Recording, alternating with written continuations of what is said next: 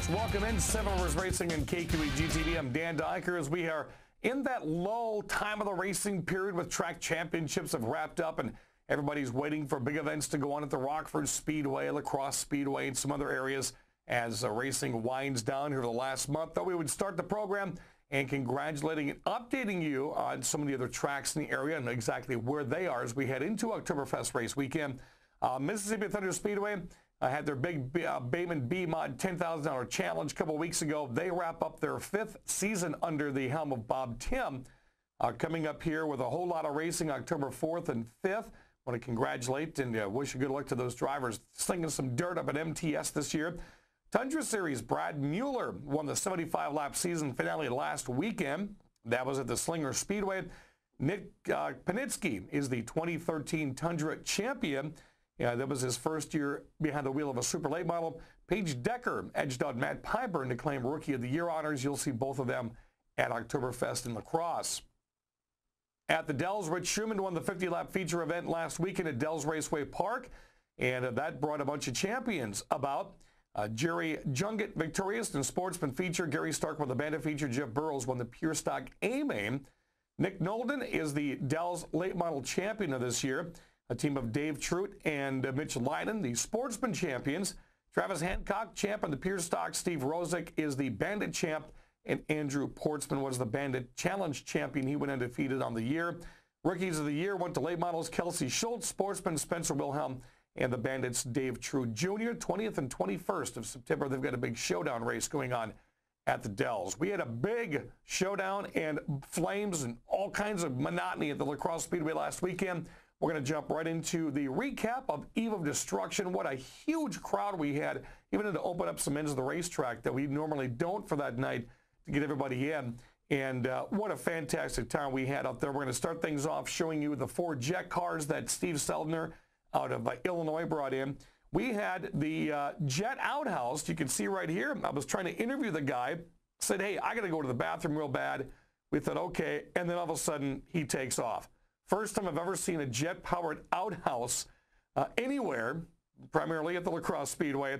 What a great job he did. Then later on the night, Snoopy, he adorned himself with a costume in a jet-powered doghouse, which was kind of interesting as well. That led into the finale of the night, which we're going to show you now instead of later on in the program. We always have Doug Rose, the Green Mama jet car, come out. He comes out of Florida, burns up a couple of cars during the end of the races. This time we had a 42,000 horsepower school bus. There you see on your left. That was Mr. Seldner, who drove the doghouse and the outhouse, and then Doug Rose and the Green Mama jet car. Now, Doug started things off flaming up just one car, melting it down, as the 42,000 horsepower school bus to the left had a pickup truck with a car in the cab. And as you're going to see here, as you see the smoke and fired up there with the headlights, that was felt in about a 50-mile radius. There was so much heat out there, it wasn't even funny. So again, Rose is on the right. Seldner and the school bus was on the left. And that thing was flaming about at least 45 minutes until even after the Eve of Destruction was done with. So I want to thank both of those gentlemen coming up. That was really cool at the Speedway Saturday night. I'm going to also go to some of the other events we have going on. Late model driver Cole Schulze strapped himself into a car, and we're going to watch right here. He was a part of the steel wall crash, and as he hit speeds of about 50 miles an hour, blew everything up around the car, but he did some substantial damage to the front end of that car, as you see it again from a different angle. And we were hoping to get that thing flipped around, but man, Cole Schulze said he wanted to do it again. He crawled out of that car with a huge smile. One of the other demolition events we had, John Clausen in the flying minivan leap. You're going to see him take off from the opposite way of the speedway, loses the tire, pushes each one of those into a wall. Now, this was a whole lot faster than that video actually showed as he ended up rolling it over. Not sure why he kept the windshield wipers on. Nice job of not pummeling the windshield. And then I'm standing just beyond the wall right here. You can see me in the red shirt as wall. And then he just happened to flip over. John Clausen, the K9 Hornet driver, crawled out after doing a great job. Big finale on the night, the 19 entries into the trailer race of destruction. This, I saw the comments people were putting out this week as we show you some video here. one of the best that people had seen in a long time. These trailers that they come out with were outstanding. The AC/DC, you had one that was about 40 feet long that eventually got stuck up into turn one. What a night just for the smashing and the crashing that went on. Our winner was one of our Thunderstock drivers, Jordan Myers, who actually had a couple of good nights here. Myers took home the Trailer Race of Destruction championship, and we're going to show you in a moment. He won himself another crown. Look at that track, littered full of stuff and dust, smoke. This was just a really, really cool one to see. Felt bad for some competitors, though, that got stuck in the infield and really had no place to go once their back wheels dug down into the mud. And 19 entries, and after it was all said and done, maybe 5 or 6 got their vehicles, still remained to the starting point, not sure. A couple of them on the front straightaway were just dying. I remember Clausen and David Cavan were hooked together and didn't have anywhere to go. But what a great time. I want to thank all those entries for coming out and putting on a great show for everybody. David Cavan did dominate. He took the rollover competition, 11 points this year. And we went into the destruction in between the smashing here and there. We had the Hornets on the action track quarter mile, which we're going to show you the first of 2 features. A lot of cars came out Saturday night, and the points chases are just huge. Still, the first feature started with 3 wide leaders. That would have been Josh Viner, Charlie Cook, and Jared Carey battling for the lead. At the end, after some spins right here, the win went to right there, Platinum Charlie Cook in the number 11 car. And that was a nice feature for him to take off on. Feature number 2 went to a very familiar driver. He comes out of Toma, the moreforlessauto.com. Number 90, I told him at the beginning of the year this car was going to do some things just because of the way it was painted this year. We're going to show you Matt Moore just dominating the field here. This was a patience game as he tried to get around Jake Chalmers, waited for about 3 laps. As you see here, he finally goes to the inside port of the track. The Hocus Pocus Focus did its thing, and Matt Moore ended up his night into the victory lane. And I'm bound to say he had at least 4 feature wins this year. Would have been in the chase if he just stayed at the track pretty much for the entire season. The division now enters Oktoberfest race weekend. Jake Bemis has a 1-point lead over Kevin Turner, 7-point lead over Kim Strom.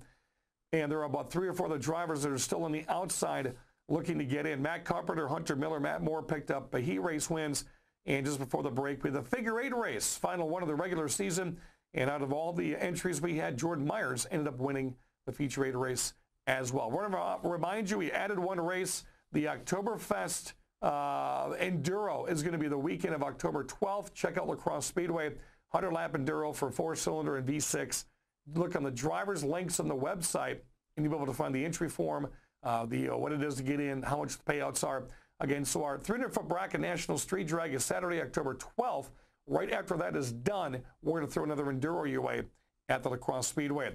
As we get you set for Oktoberfest race weekend, we did a great show earlier this year that we've showed once or twice, and we thought we would do it again as we get ready for Oktoberfest here the next couple of weeks. And big in remembrance part of the program today for Mr. Dick Trickle. Not going to be at Fest this year, obviously, but we want his memory to remain alive as we show you what we did earlier this year and get you ready for Oktoberfest. This is Sept Rivers Racing on KQED TV.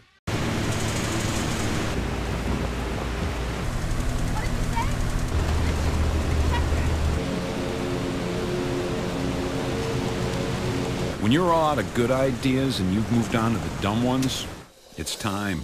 American Standard Heating and Air Conditioning, a higher standard of comfort.